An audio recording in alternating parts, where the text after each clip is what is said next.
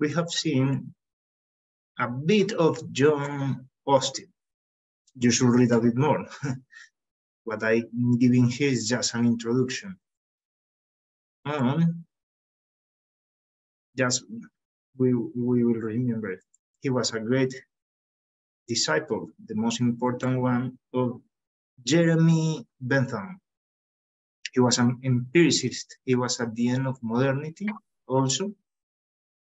And he wrote about the analytical jurisprudence, to use a technique to understand and to be more rigorous in the study of law.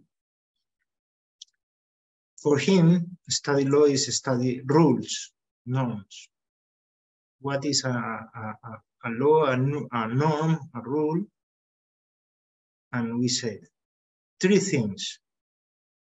Is a command, obviously, in an imperative way, issued by the sovereign with one certain. So with punishment, more or less, no? If you don't do that, you will receive this punishment. And we say that many people will critique Austin because it is a bit naive. Probably the law is something more. Is the law just a command of the sovereign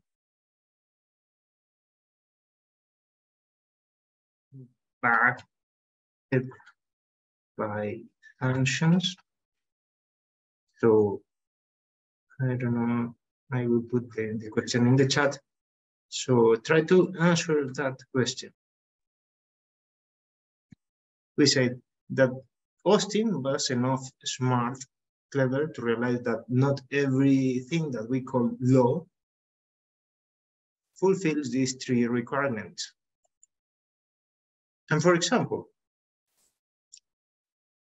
the morality, yeah, is a kind of law that doesn't fulfill that. Properly, laws are the laws of God, backed by the sanction of hell, the eternal punishment, and also the human laws approved by the parliament or the sovereign. Yeah, both will be, you have a sovereign and a command. And laws of some kind of bodies of the company, for example, that punish workers if you don't do that. Yeah, that could be also law according to this scheme. But law is also, and just remember what we say, no? So law is also the preamble, the laws that allow things without punishment, and those who say you should do that, but there is no sanction. So it is imperfect obligations, no? According to some theory of law. And another thing is that probably could be closer, morality and international law. International law at that time didn't have any, as you know, didn't have any sanction. If you don't fulfill the treaty, the country will have no punishment. Now it's so different.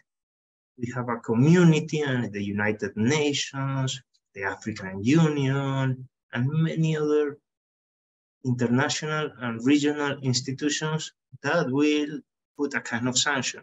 But in the 19th century, things were so different.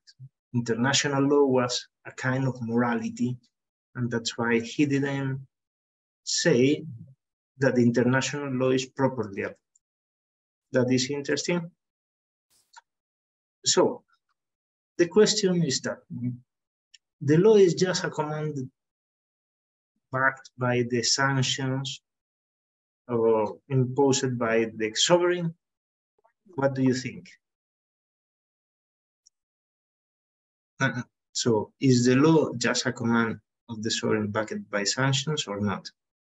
Or these other things properly are laws? Most of the people will say that these are laws. All the things that you see in the screen are truly laws. So be aware of that, because all these kind of things are truly law.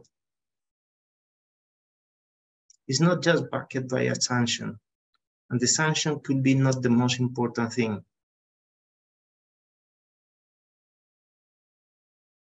There are many things that you obey because you know that are the law, and probably is without any sanction.